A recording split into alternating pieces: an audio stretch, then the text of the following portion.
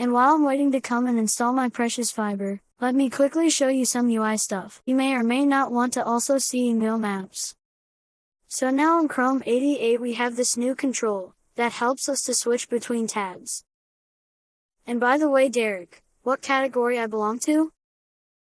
Let me help you, it starts from F, and it ends to off. And so, perhaps it didn't sell very good for you, so let me show you another way, this time from Microsoft Terminal. So I have a few tabs open, and the second I've done is to bind Ctrl and T to open the tab search bar. So basically we can now press Ctrl and T, and quickly search and switch between tabs without even using mouse. And that together with the command palette is yet another thing I want to see in GNOME apps.